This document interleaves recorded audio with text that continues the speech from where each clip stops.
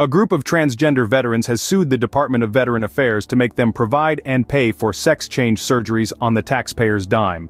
The Transgender American Veterans Association, TAVA, wants VA Secretary Dennis McDonough to come good on pledges to offer sex reassignment procedures to former service members.